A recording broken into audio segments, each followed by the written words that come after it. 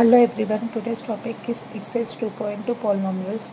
First question is find the zeros of the following quadratic polynomials and verify the relationship between the zeros and the quotient. So in this first question is given, so x square minus 2x minus 8.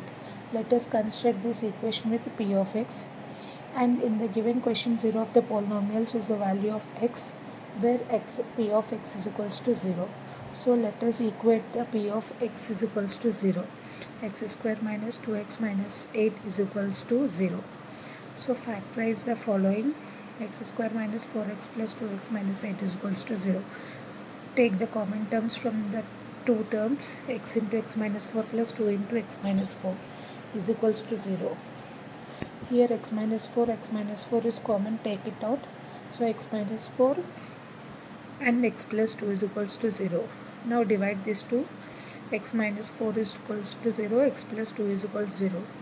After the values, x value is r minus 2 and minus 4.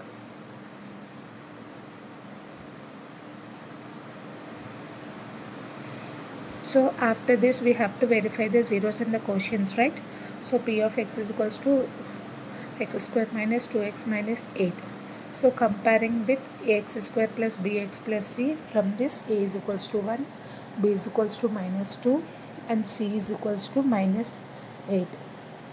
So the sum of the zeros is quotient of x by quotient of y, and the product of zeros is quotient constant term by quotient of x square.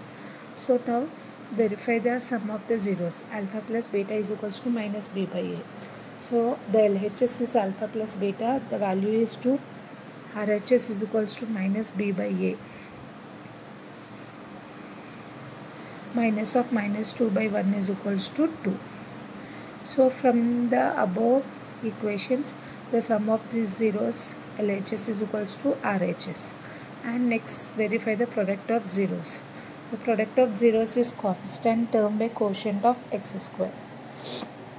Product of zeros is equals to alpha into beta is equals to c by a. Now let us consider LHS is equals to alpha into beta. So minus 2 into 4 minus 8, and RHS is equals to c by a. The value of c is minus 8 by value of a is 1. So minus 8 by 1. The value of RHS is minus 8. According to the question, sum of the zeros is equals to the product of the zeros. Sum of the zeros, LHS and RHS are equal. In the product also, LHS and RHS are equal. According to the question, we proved that relationship between the zeros and quotient is verified.